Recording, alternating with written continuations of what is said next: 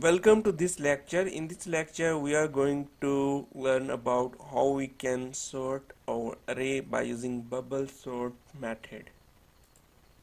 So first of all, create an array which is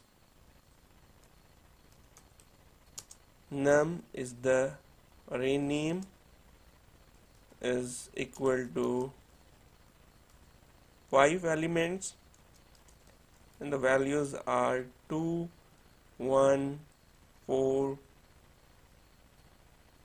3 or 5 and here is 3.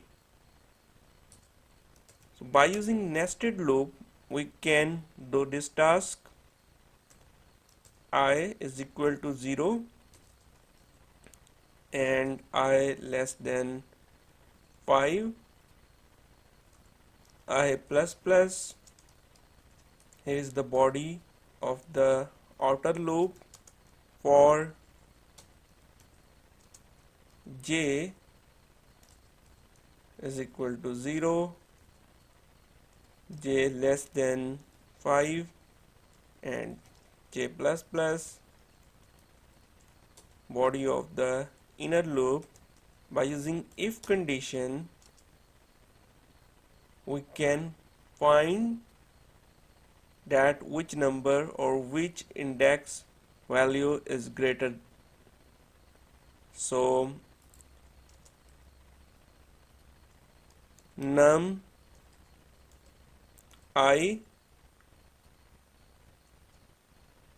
is greater than num I plus 1. So or then swipe the numbers and here create a variable temp and store num I. After that num I is equal to num I plus 1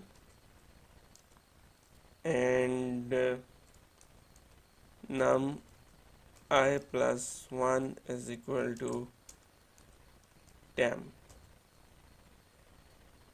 So here new array, and that is num, and you can display here old array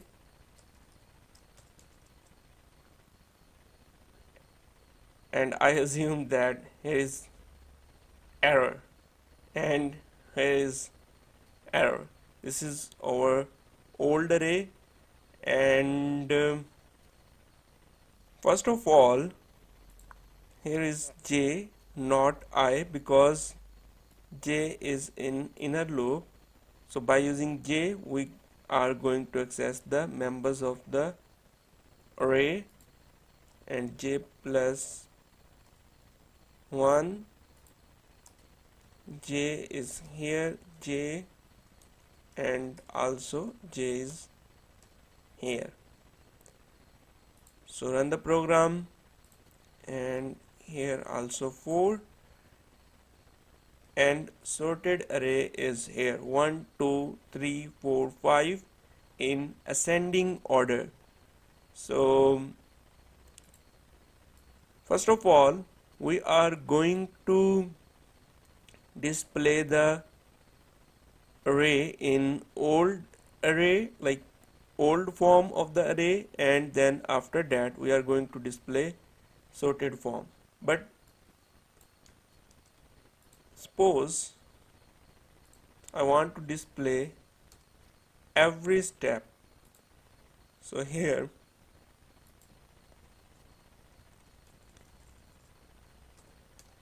new line. So old array is here 2 1 4 5 3 Here is inside array. Run the program again, and in inside array only one number is at the location, that is 1, and 2 is sorted in one step, 4, 5, 3 is here, and in this step 1, 2, 4, 5, 3 not sorted, and here our array is sorted 1, 2, 3, 4, and at the end of the result we have sorted array which is 1, 2, 3, 4, 5. So by using for loop and nested for loop we can solve our problem like in ascending order. You can change the values like 11, 51, 100, 30 and run the program, and here is the result 4, 11, 30, 51, 100. So this is all about sorting and the use of nested loop, how we can sort our data in array. Thank you for watching this video.